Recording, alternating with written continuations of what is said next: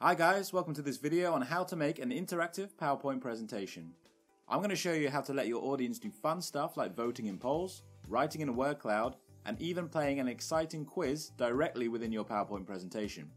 All you need is a free account with AhaSlides to start making your PowerPoints more inclusive and engaging. Okay, let's get started. First of all, I'm going to sign up for a free account with AhaSlides. Here I'll just enter my email, password, and name. Then I'll head through the quick onboarding and I'll make a new presentation from scratch.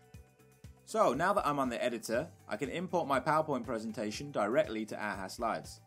To do that, I'm going to click the import button here and choose a PDF, PPT or PPTX file from my computer. This import is going to take a few minutes, so in the meantime I'll start making some of the slides I want my audience to interact with within my PowerPoint presentation.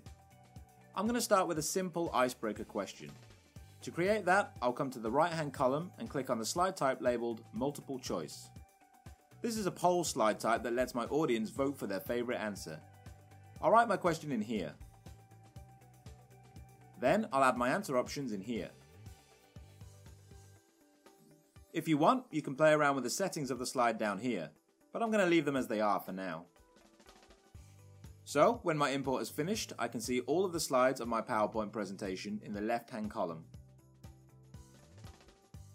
For a clearer view, I can click on Grid View down here, and I can make sure that all of the imported PowerPoint slides are exactly how I want them to be. Optionally, you can change the name of any of these slides, but that's just to help you with organising your presentation. The names won't be visible to your audience. Okay, nice. Let's create another slide for my audience to interact with. I'm going to exit Grid View, press the New Slide button, then select a word cloud slide from the slide type menu. Again, I'll type my question in here. And that'll do for this slide. Next, I want to make a mini quiz to make sure everyone's following along with the info in my presentation. I'll navigate to this slide, press New Slide, and choose one of the quiz slide options in the Quiz and Games section. Let's go with a Pick Answer slide. I'll write my question here, and my answer options in here.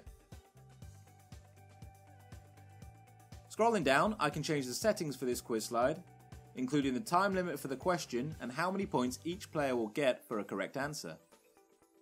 I'm also going to choose to remove the leaderboard, because I want to make a few more questions for my mini quiz. Once I've made those questions, I'll leave one leaderboard at the end to reveal the winner of the quiz. Great, so now I'm going to round off my presentation with a Q&A slide. I don't need to change anything here. I'll just leave everything with its default settings. So now it's time to test how my presentation will look to both me and my audience.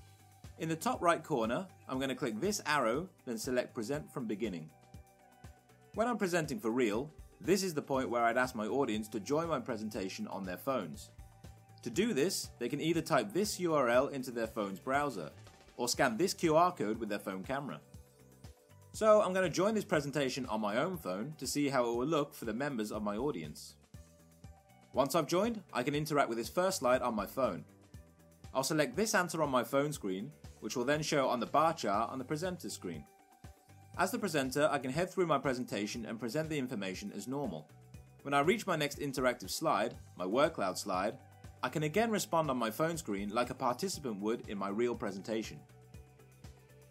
To learn how to get the most out of a word cloud slide, please check out our tutorial for that feature. So I'll carry on presenting until I reach my quiz. Here, my participants will have to enter their names and choose an avatar before we begin. Once they've joined that and I can see them in the lobby, I can start the quiz. In the quiz, players answer each of my questions as fast as they can to try and earn the most points. The winner will be revealed on the leaderboard at the end of the quiz. We've also got a tutorial on how to make a live quiz for your audience. So again, please check that out if you want to know more. Okay, lastly, I'll head through to my final slide, my Q&A slide. Here, participants can submit their questions to me via their phones, and I can keep track of each one and answer each one in an organised manner. And that's it! That's how you make an interactive PowerPoint for free using AhaSlides. Thanks for watching, guys. We'll see you in the next video.